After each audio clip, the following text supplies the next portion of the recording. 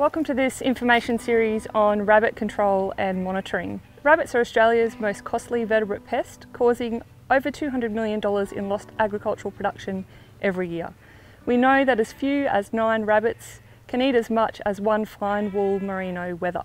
It only takes 1 rabbit per football field sized paddock to prevent the regeneration of native plants and seedlings. The more rabbits there are, the worse the environmental damage becomes. On an environmental scale, rabbits impact on 304 species of Australian plant and animal. This includes 24 critically endangered species, including the pygmy possum, the orange-bellied parrot and the ballerina orchid.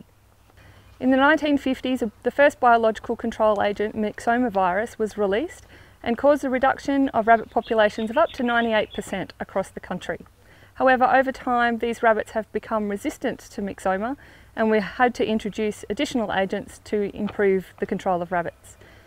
In 1995, a biological control agent known as RHDV or calicivirus, the Czech strain, was released and controlled rabbit populations up to about 98% in the drier regions of the country. However, in the cooler, wetter regions, it was not so successful.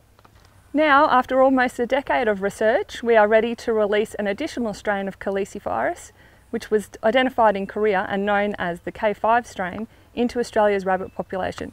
This will be the first time in 20 years that a new biocontrol agent has been released into the rabbit population. This release has gained immense community support, with over 700 sites across the country participating in the release. This series of training videos will help you prepare for the release and how to monitor your rabbit population, but most importantly, how to follow up on the release with conventional control.